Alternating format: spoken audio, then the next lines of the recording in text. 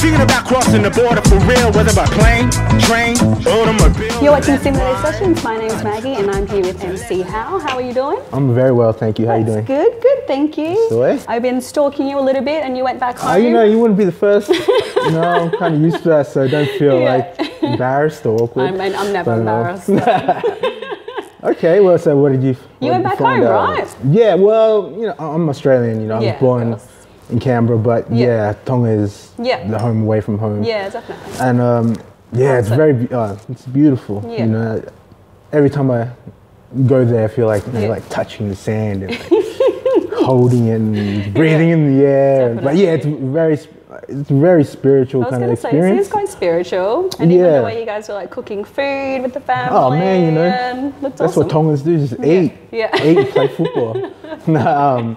But yeah, you know, it's very much part of the culture, you know, celebrating and it's always awesome to go back and just reconnect with the family and your roots. And, you know, and I mention it quite often, just being able to just realize how much that you do have and how, you know, how great you have it in Australia. Yeah, you know? Definitely. And I think that comes through with your music as well. Like you are just like the most humblest person I think, you know, I've ever met. And, you know, it comes through with your music, which is amazing. I appreciate that, thank you. Yeah, I mean, my father was, my mum often says it, you know, he'll never say it, but he's very humble. And I think he just leads by example. You know, he never really said, oh, you know, you should do this. He just kind of, and you just follow. And I'm very lucky I had a father like that. Oh, great. You know? And when you first told me you wanted to be an MC, what did he say?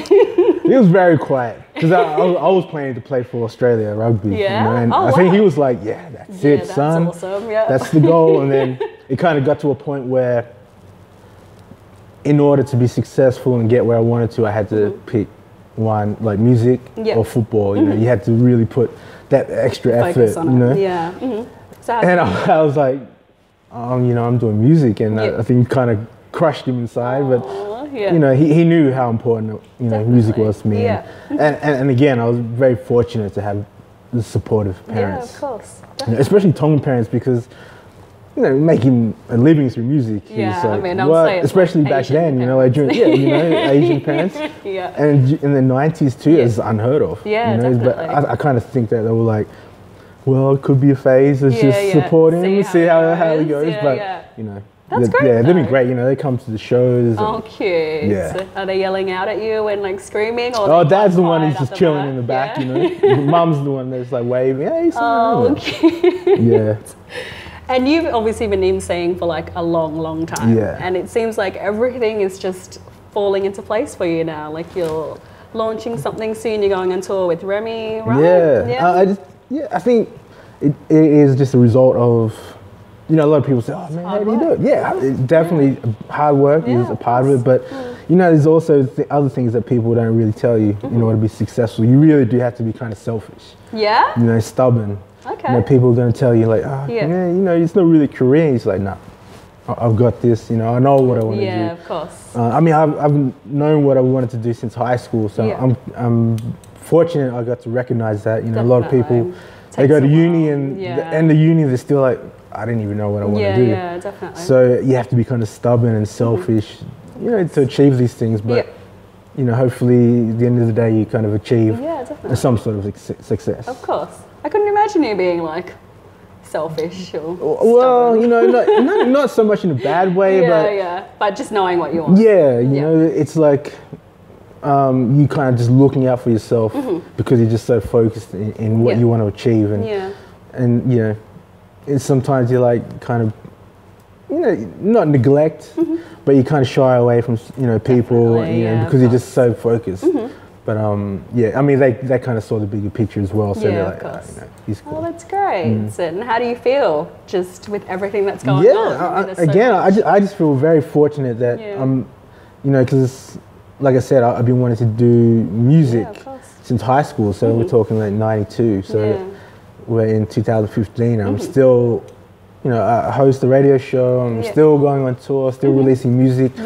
And you know, it just is hard work and dedication, and as cliche as it sounds, passion. You know what I mean? I still have you know, I still get new And just because I'm an older head as well. Yeah. You know, a lot of people my age go, oh man, hip hop wasn't like, you know, it was back in the days, like in '87. Like, well, we're not in '87, we're not in '93. Definitely. They're my favorite eras, but there's still awesome music coming out now. I feel like hip hop is in its best place since that golden era, you know, the last 3 years. Yeah, awesome. And for Australia as well, you think? Yeah, in Australia as well. You know, when I was coming up, there was pretty much only like one scene. Yeah, of course. And you know, it's probably like 5 people at a show, and they were all guys. You knew them all. Yeah, I knew them all. One of them was my dad. No, and yeah, just people are now comfortable with what they're doing. Yeah. You know, that they don't feel like they have to, you know, sound like this or not that. Not limited anymore. Yeah, you know, and there's little pockets of scenes, you know. Yeah. And sometimes those scenes don't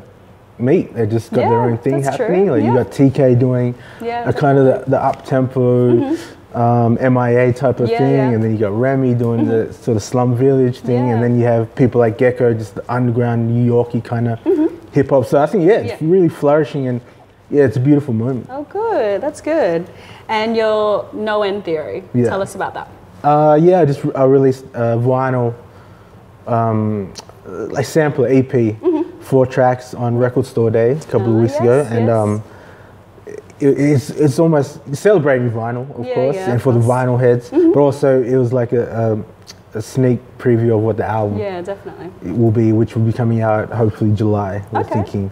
But yeah, on vinyl as well, or just be on everything? I think so. You know, there'll be CD, digital, maybe even cassette. Who knows? Oh, nice. Laser disc.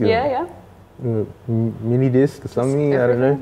Yeah, everything. Yeah, USB, smoke signals. But yeah, I mean, the title, the No End Theory, is an obvious kind of homage to A Tribe Called Quest, Low End Theory. So. It kind of sets the tone of where I'm from, and and no end. Obviously, is like infinity for the passion I have for music and love and family and life. Yeah, definitely. Really deep stuff. Yeah, but that's exciting. That's what we want to hear. Yeah, you know, I just feel, especially, you know, I'm 39 years old, but I feel invigorating. You know, when I hang out with people like Remy, who's like just turned 23, and Barrow has just turned, I think, just 18. But for me, it's invigorating, you know. I feed off their energy. Definitely. And they kind of appreciate my experience. So it's just a great mix. Yeah, it's good because you're just kind of bonding with each other with the same mutual respect, same music. Exactly. But just different, I guess, not genres, but I guess subcultures. Yeah. So you're going on tour with Remy? Yeah. What's that going to be like for you? A lot of fun, because he's a lot of fun to hang out with, and he's producer, DJ, Sensible J, who's like around my age. So they got a really good chemistry of sort of youth and experience, and I think that's why it really works with them, and why Remy kind of has a good knowledge of music as well as has the youth on his side. And, definitely. Yeah, just be a lot of fun, just a lot of funky music and great vibes. Nice. And what other projects are you working on now? Besides that, well, I'm DJing as well and hosting things, and so just really not trying to limit myself to things, you know. I think when you're younger, you kind of like, no, I just want to rap. That's all I want to do is rap. Give me a beat. I want to rap. But you know, you get older and you kind of experience things. You travel and you just your mind becomes open. You got to keep your options open, I think. Yeah, exactly. You know, I mean, it's such a big world, and you know, you don't know what you're going to gravitate towards next. So I'm just always trying to do something, you know, involving music. Yeah, definitely. And I guess it challenges you as an artist as well, obviously expanding and learning different kind of things. Yeah, and you know, I feel that I still, you know, I can still hold it on the mic, you know. So you know, I just love making music, you know. I love singing, I love rapping. Awesome. Yeah. Cool.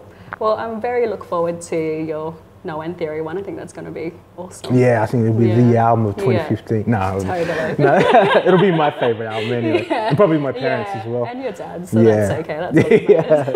#1 fans. Thanks so much for coming through. My pleasure. Really appreciate it. Thanks, Maggie. Thank you. You're watching Stimuate Sessions. My name's Maggie. So try not to put a foot wrong. Disrespect the people and the land that you walk on. Yo, the more I see, the less I know. Yeah, that's for sure. Now what I'm gonna do is start to explore. So baby, just let you wind up your hip.